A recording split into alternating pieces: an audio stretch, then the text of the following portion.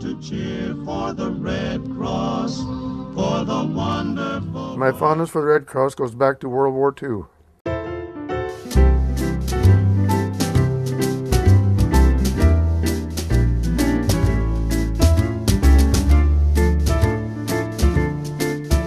My younger brother and I were working, and we went in town for lunch.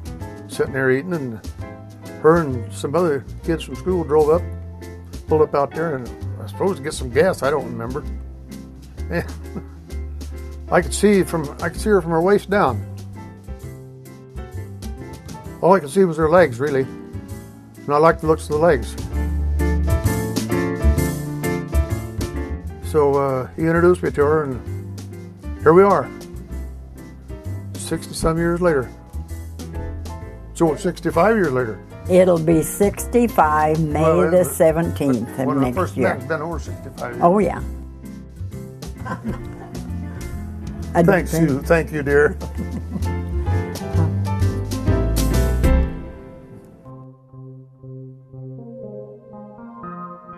Went to Camp Dodge, Iowa. Spent 3 or 4 or 5 days up there, and I learned very early you don't volunteer for anything in the Army.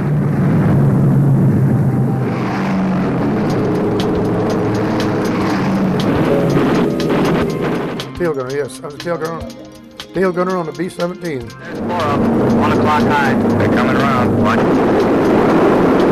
The plane I was in was the last one out of Italy that day. We were tail end Charlie. We were jumped by, they said, I don't know, 250 to 300 German fighter planes of all kinds. And they shot our complete squadron down.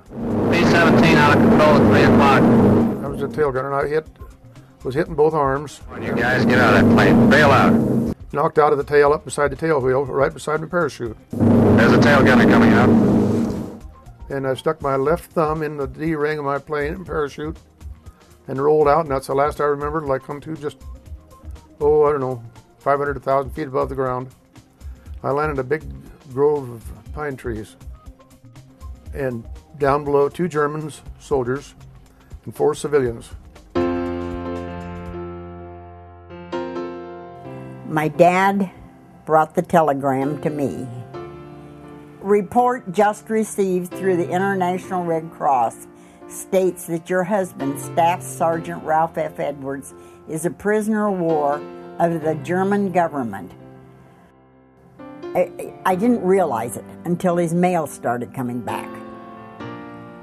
And every day I'd go down to the mail and I'd receive one of my letters back, and stamped on it would say, missing in action.